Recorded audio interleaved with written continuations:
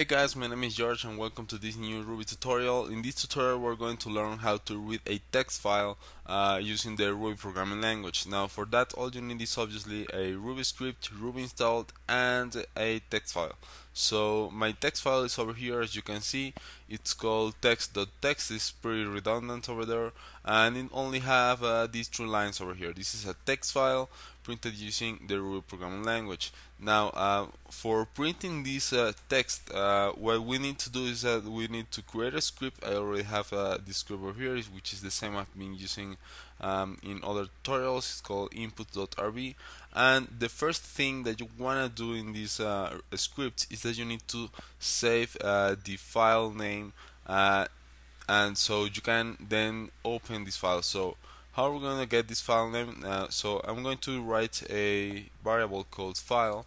The way I'm going to get the file is by using the arguments. I'm going to get the first argument as the name of the file. So this is how we can do it. This is one way to do it.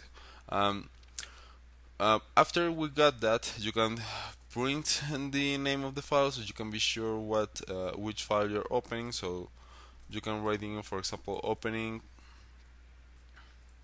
file, and I will show the name of the file over here. Okay, and now after you show the name of the file, you might wanna read the file. Now for doing this, you need to do as the following. For example, you can just use one object in Ruby which is called file. Now file is an object that is basically the object that you use to access files, to read them, to write them.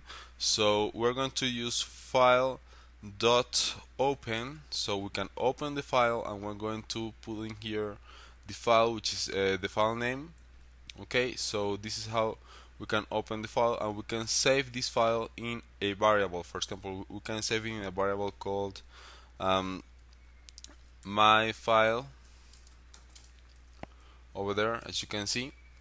And after that, you can actually read the content and print it on terminal. For example, you can write in puts my file dot read, and read is basically a function which is going to get the content from inside this file. Now if I save this program and I run it on the terminal, I will get the following. I will use Ruby, then input.rb, which is the name of my file, of my script, sorry, and after that I will just type in the name of my file, which is the one you can see over there, okay, which is this one over here.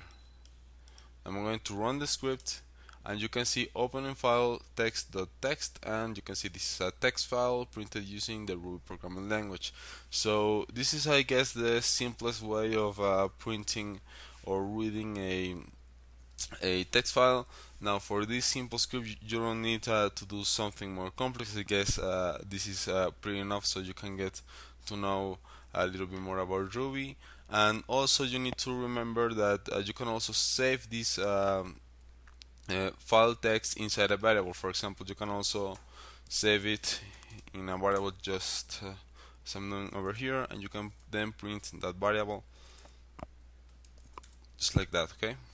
And you can run the script and you will get the same result by using the variable as a container for this data, okay? So I guess that's all for this tutorial. I hope you guys liked it. I'm going to make another tutorial when I'm going to do some writing files. I'm going to write data in the file, and I hope you guys might enjoy it. So thank you guys for watching. Click on the like button if you like this video, and leave a comment also in the comment section below. And if you haven't subscribed yet, you can also subscribe to my channel. So thanks for watching, and see you later. Bye bye.